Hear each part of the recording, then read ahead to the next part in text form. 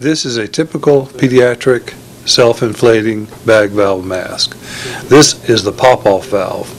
The pop-off valve was designed as a safety feature so that excessive pressure cannot be generated by inexperienced providers causing barotrauma. Note the opening and closing of this valve. The bag comes from the manufacturer in the open position, which allows escape of gas to prevent excessive pressure buildup. We are attaching a manometer to the bag so that we can demonstrate its function. Note that in the open position, a pressure higher than 40 centimeters of water pressure cannot be generated.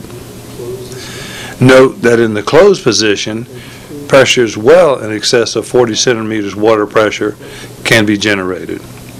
There are certain situations in which pressures greater than 40 centimeters may be required. Examples include partial airway obstruction, conditions of increased airway resistance such as asthma, or conditions of decreased lung compliance such as pulmonary edema. Since the bag comes from the manufacturer in the open position, it must be closed prior to use in order to be able to ventilate these patients.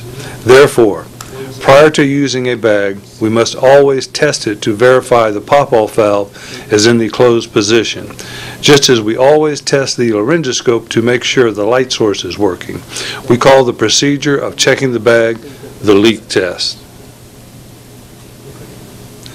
To perform the leak test, we grasp the bag and cover the gas exit port and squeeze it. Note in the first example with the pop-off valve open, the bag collapses when squeezed.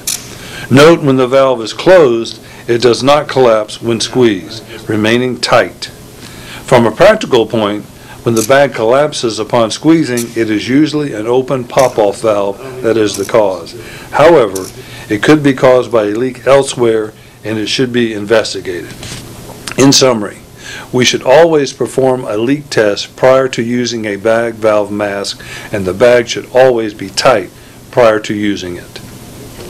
You must become familiar with the pop-off valve on the bags you have in your department, because as you can see from these examples, there are many different types of pop-off valves.